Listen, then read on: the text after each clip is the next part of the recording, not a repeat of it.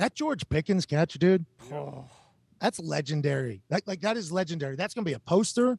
That's going to be in his house. That's going to be in other people's house. That's going to be playing in the Pittsburgh Steelers halls forever. Even though it's only a regular season game and they end up losing, it's against the Cleveland Browns. It's on primetime football, and it's a, hey, give me that catch that I don't think a lot of humans on earth can do. There was a comparison to Odell Beckham Jr.'s catch. That was a touchdown, and they won that game, I believe. Nonetheless, still incredible in a game, and for a guy that said, I'm always open. And there's the fucking reason, because if you just get the ball in the vicinity, I believe, of where he is, he's going to make a play. So I think there was a lot more magic than I think any of us could have thought of on the offensive side of the ball for both teams. Yeah. Well, I mean, we also had one of the greatest catches of the season, maybe the greatest catches of the last 10 years. Throw that man the ball. Pickens here. I mean, you got to be – they showed the Odell Beckham Jr. one-hander about 15 times right after this.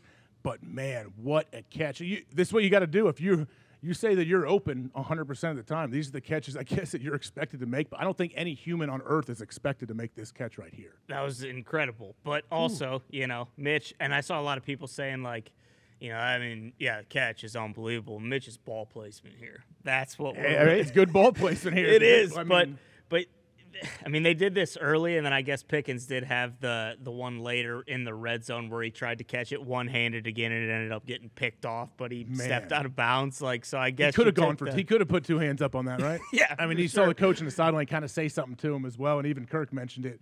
But, man, those are the circus catches that, I mean, you can't ever expect that to happen, but, geez. What are we going to do, though? Honestly, what do they do at the quarterback position?